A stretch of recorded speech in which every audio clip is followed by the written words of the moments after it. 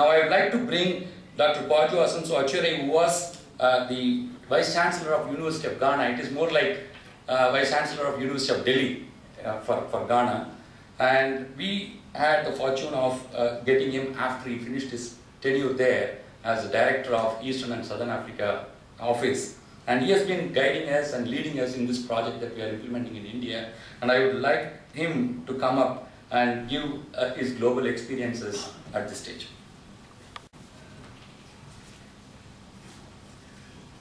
Good morning to all of you. Good morning, Mr. Secretary of Tamil Nadu, and then Commissioner for Agriculture Production. And good morning to our progressive farmer. Good morning to our chairman. Good morning, Dr. Joshi, Dr. Badeville, and then my good friend, Dr. Suresh Babu, who we have been working together for some time now. I'm pleased to be here, and I'm very happy that this day has finally come. Let me thank you all for coming to this workshop and the launching of the portal we have been working on for about 18 months to 24 months now.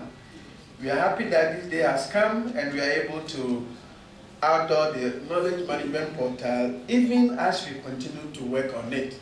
The work is not finished yet. We will launch it, but we will continue to work on it. This is work in progress. We never finish working on a portal because we need to update it, we need to expand the information and everything.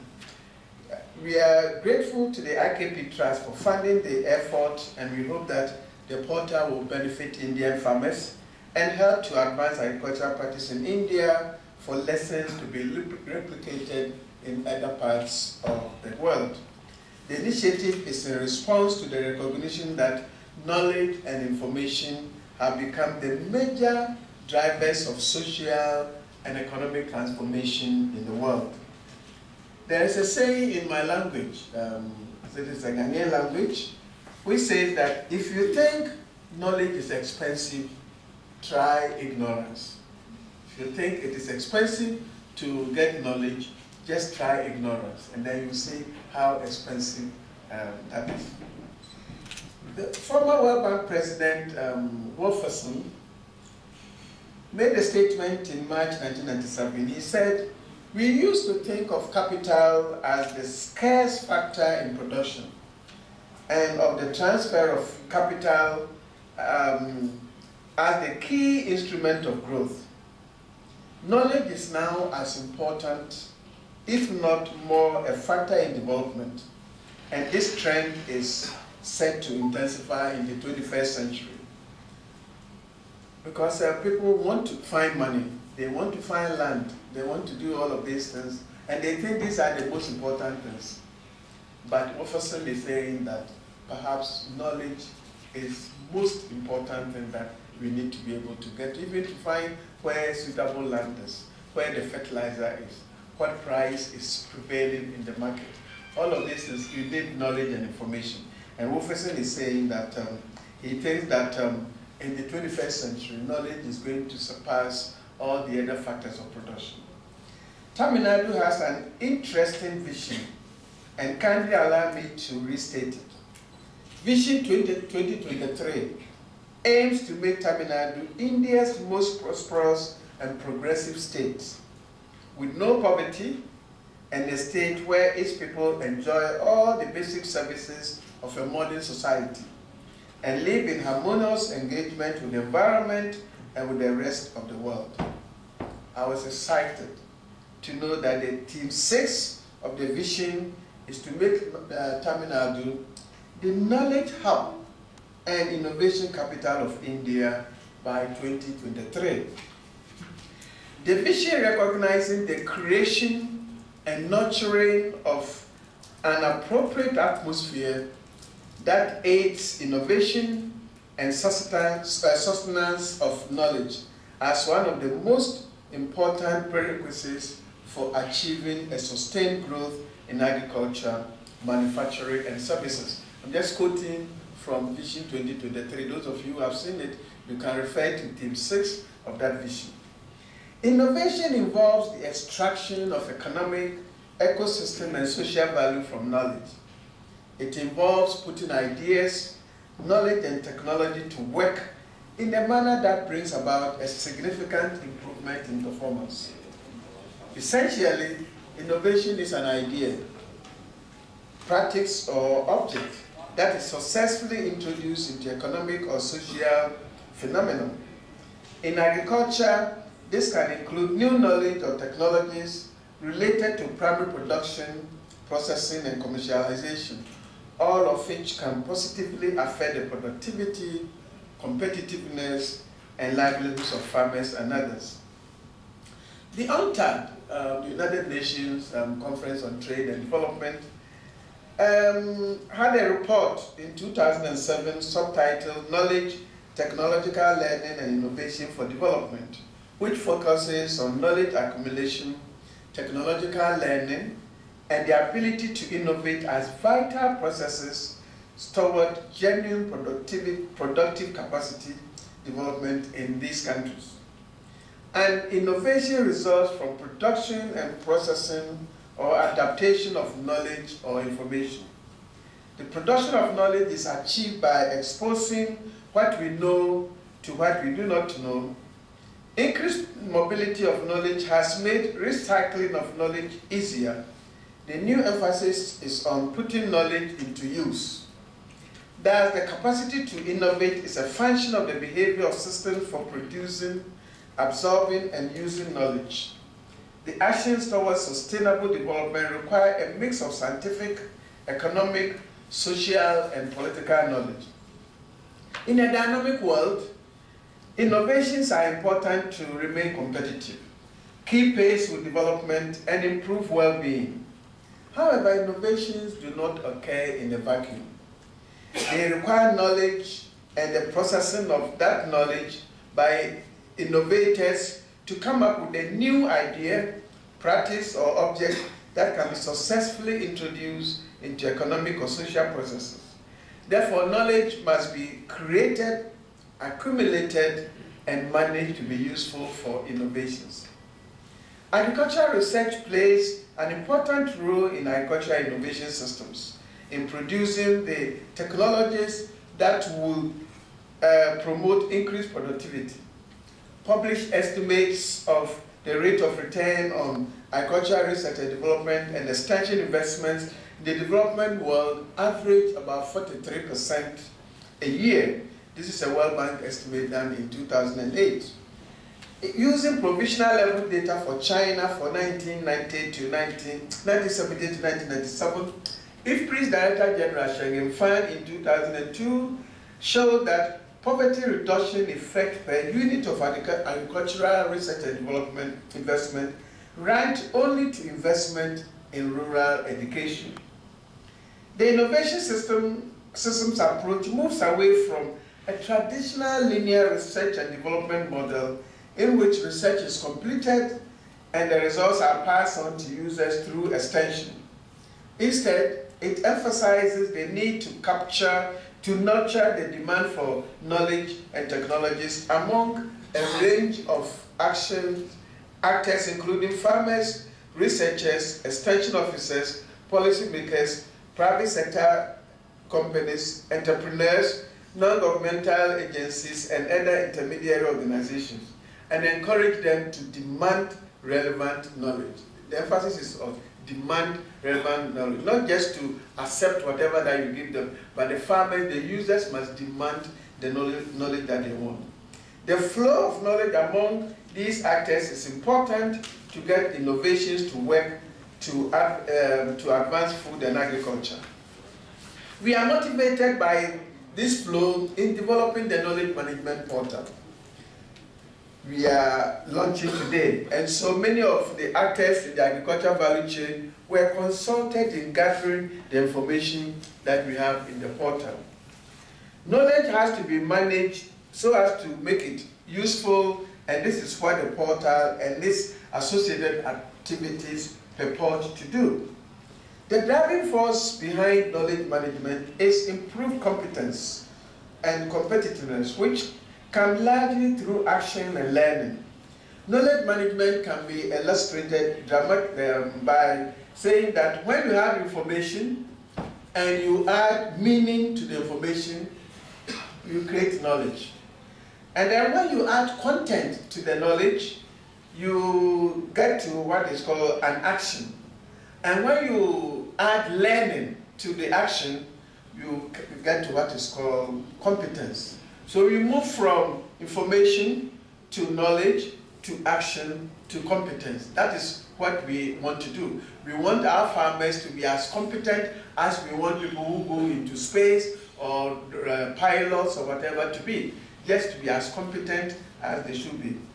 Agricultural education and extension can play a crucial role in the ongoing global economic and social transformation process to transfer technology, support learning, assist farmers in problem solving, and enable farmers to become more actively embedded in the agricultural knowledge and information system.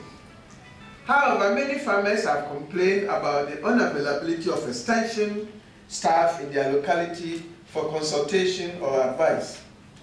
In connection with this, a Malawian female farmer, during the dialogue session in Malawi, asked the local district agricultural development officer, and I quote, "We no longer have agricultural extension workers based in our communities and visiting us every day.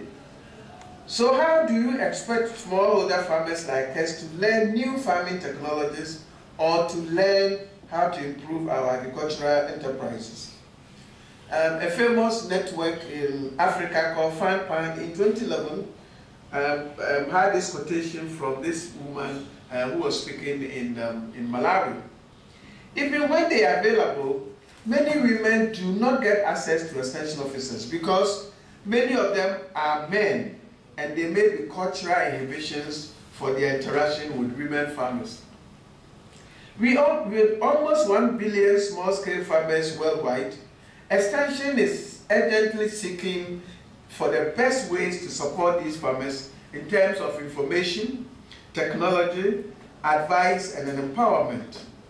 There has been an emergence of innovative extension approaches, including fee-for-service in New Zealand and Denmark, inclusive village-level public extension service in China, market-driven empowerment through farmer groups and privatization in Uganda, farmer field schools in Asia, and more recently in East Africa, farmer training centers and specialized extension agents in Ethiopia, client-oriented agricultural extension in Latin America and the Caribbean, and more recently, ICT-based agricultural extension and advisory services in Asia and Africa.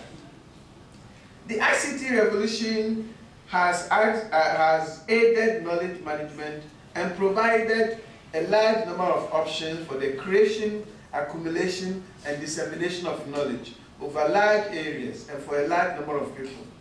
These include mobile telephony, innovative community radio and television programs, mobile phones in combination with radio, video shows, information kiosks, web portals, rural telecenters, farmer call centers, video conference, office multimedia CDs, and open distance learning. With 10% increase in high-speed internet connections, economic growth increases by 1.3%. So it is worth investing in high-speed internet connections.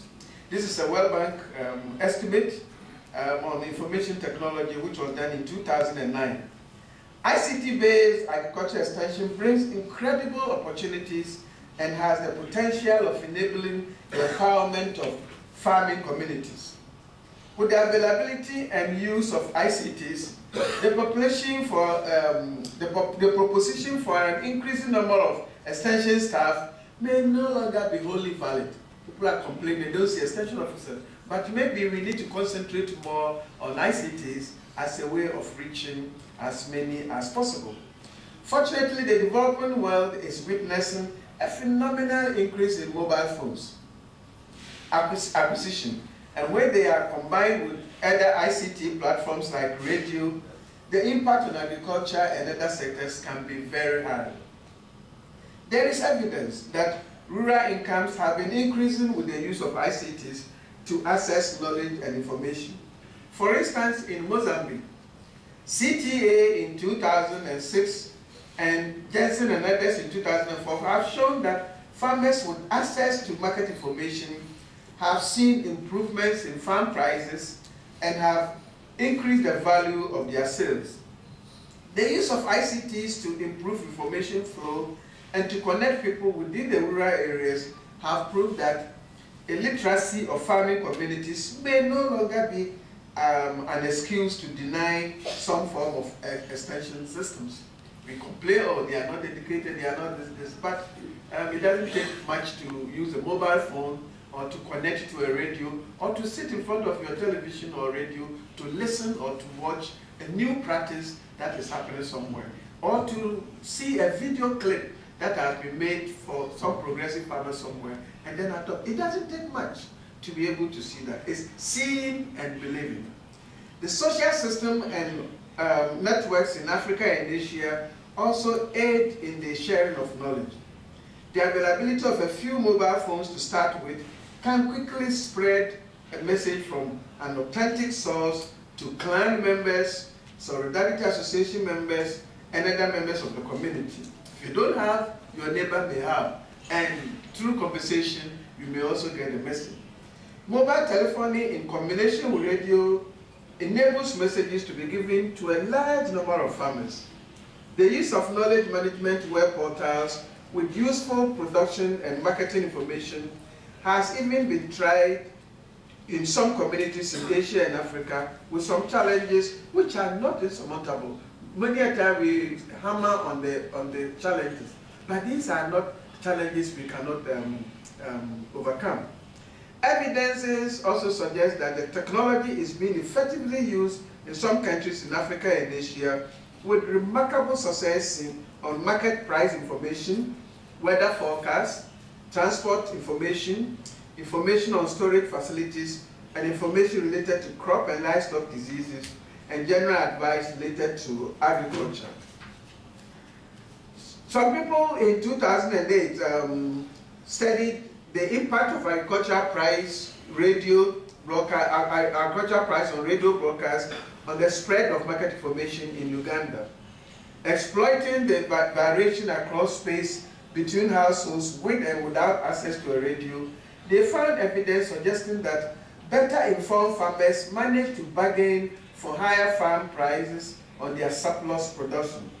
Similarly, studies conducted in selected countries in sub-Saharan Africa, in Tanzania, Malawi, Mali, Mozambique, Ghana, and South Africa, show that rural radios with innovative programs, including dramas and radio forums tailored to rural communities, are an effective way of communicating agricultural messages. A mobile phone innovation in my native Ghana covers about 800,000 farmers who produce the main agricultural commodity of the country, which is cocoa.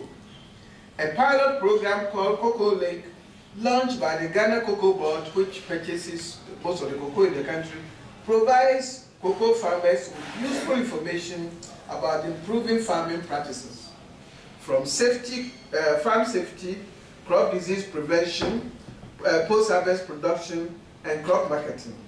In this program, farmers receive information and specific answers to questions at no charge through voice and SMS messages in their local language or English or some other languages that farmers can use. There is an increasing cooperation across countries in knowledge sharing. For example, 26 countries in Eastern and Southern Africa have come together to implement a synergistic approaches in agriculture, energy, forestry, water, and promote the sustainable land and water management to move toward a green economy in line with Rio +20 objectives. The initiative underlines a real serious South-to-South cooperation amongst countries through sharing of knowledge on various innovative issues and practices. Mr. Chairman, distinguished ladies and gentlemen, I thank you once again for coming to this workshop and this launch. It is the hope of the International Food Policy Research Institute that the portal will contribute to the vision of the Institute of a world without hunger and malnutrition. In this respect, we shall continue to carry out these strategic activities of research, capacity strengthening, and communication to eliminate hunger and reduce poverty in the world. I thank you very much, and we'd like to communicate and then interact more with you during the break. Thank you.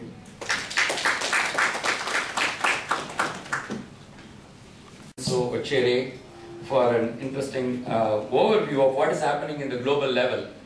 The world has become a small village, and we have to learn from each other. We used to say that India has a lot of things to share with Africa, but now if you go and look around in Africa, we have a lot more to learn from Africa as well. And I'm very grateful for Kwadwo to bring the global aspects of what we are trying to do here in terms of the IKP Center for Advanced Agriculture Practices, working with the International Food Policy Research Institute and leading institutions like TNAU. I talked about technology, I talked about institutions and policy to bring that all together to farmers, but we can't do that unless we have content. Content has to be of high quality. Content has to be evidence-based. Content has to be field-tested so that farmers are not disappointed when we give the content to them. It is not only content, but also the capacity to absorb the content. And farmers' capacity of the knowledge intermediaries, extension workers, private sector individuals have to be strengthened. Without that, we are not going to take the content to the farmers. It will still remain in the bookshelf. Someone said, why the research is on the shelves? Because that's where it belongs. We have not been highly relevant. The technology is relevant, useful, it will spread like wildfire. We have seen that. So we need to take the content to the farmers. That requires capacity, but also the connectivity. We are talking about connectivity, the ICT in agriculture, and IKP Center for Advanced Agriculture Practices is all about connecting farmers with knowledge through building the capacity.